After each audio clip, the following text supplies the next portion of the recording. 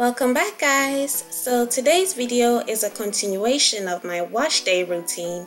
So if you have not seen that yet, I'll link it in the description box.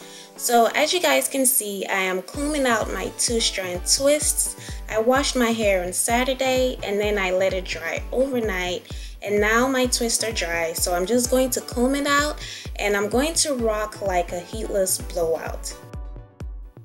So as you guys can see, I'm just combing out my twists, and then I'm just going to shape my hair into an afro, and that will be my hairstyle for the day.